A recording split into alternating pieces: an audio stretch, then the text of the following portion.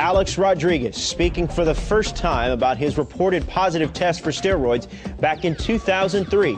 He sat down with our Peter Gammons just moments ago at his home in Miami.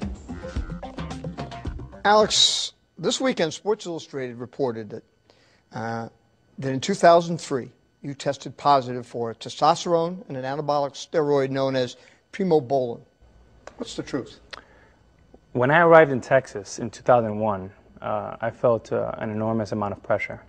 I felt like I had all the weight of the world on top of me, and I needed to perform, and perform at a high level every day. Back then, it was a different culture. It was very loose. I was young. I was stupid. I was naive, and I wanted to prove to everyone that I was worth. And being one of the greatest players of all time. And I did take a banned substance, and for that I'm very sorry and deeply regretful. And although it was a culture back then, and Major League Baseball overall was very.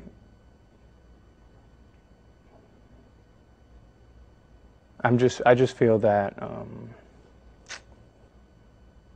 I'm just sorry. I'm sorry for that time. I'm sorry to my fans. I'm sorry for my fans in Texas. It wasn't until then that I ever thought about substance of any kind. And since then, I've proved to myself and to everyone that I don't need any of that. So you're saying that the time period was 2001, 2, and 3? That's pretty accurate, yes. And what kind of substances were you taking?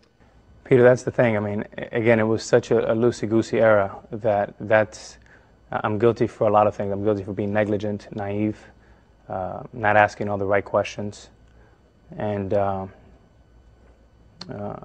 be quite honest, I don't know exactly what substance I was guilty of using.